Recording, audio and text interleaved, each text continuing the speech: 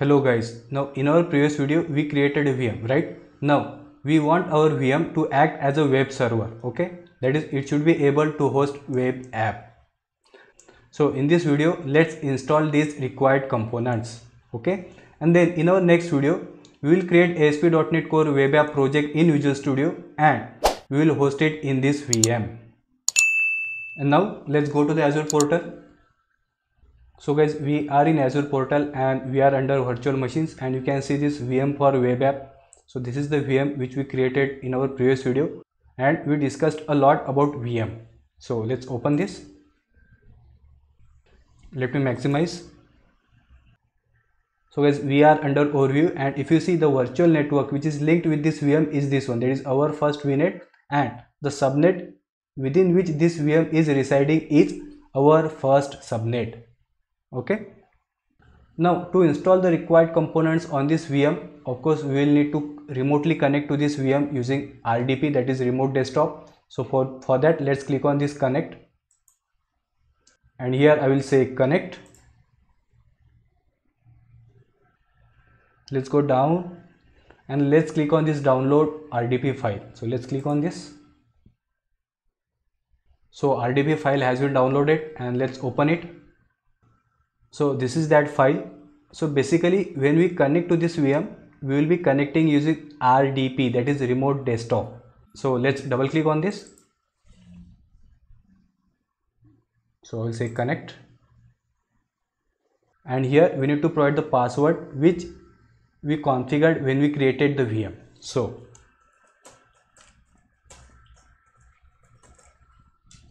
and let's say OK. We'll say yes.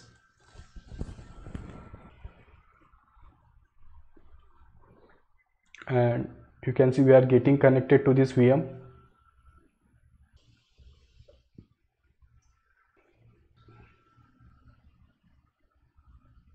So guys, we are in this VM. Now first thing, to verify whether this VM is web server or not, let's open browser. So let's click on this start. Let's open Microsoft Edge, and in this address bar I will say localhost. Let's say enter, and see guys, it says can't reach this page. That means our VM is not a web server, and for that let's minimize this. So we are under this server manager. So first let's close this. So we are under server manager, and here let's click on this add roles and features. I will say next. I will say next. I will say next, and here let's go down, and here let's click on this web server, that is IIS, so that we should be able to host our app in IIS. So let's select this. I will say add features. Here I will say next. Here I will say next.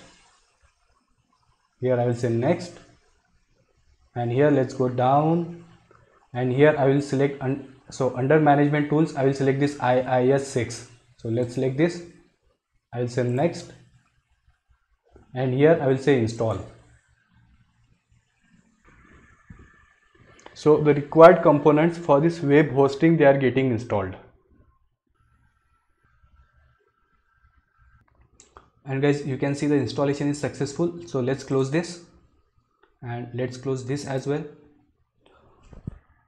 Now again let's go to our browser, and here let's say refresh, and now you see we got some page and it says Internet Information Services. That means we should be able to host our web app. But guys, we need to do one more thing, that is we need to install .NET 8 bundle as well. So let's open new tab, and here I will say, and here I will say install .NET 8 hosting bundle. So let's open it, and let's open this first link. Now let's go down.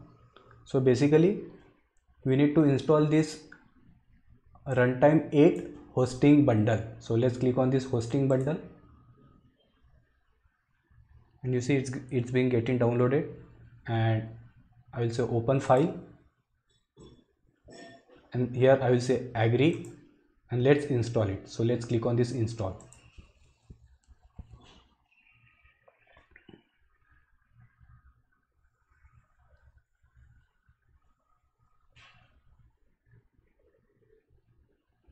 So installation successful, so let's close it. So basically that's it guys, and now our VM, it should be able to host web app. Thanks for listening.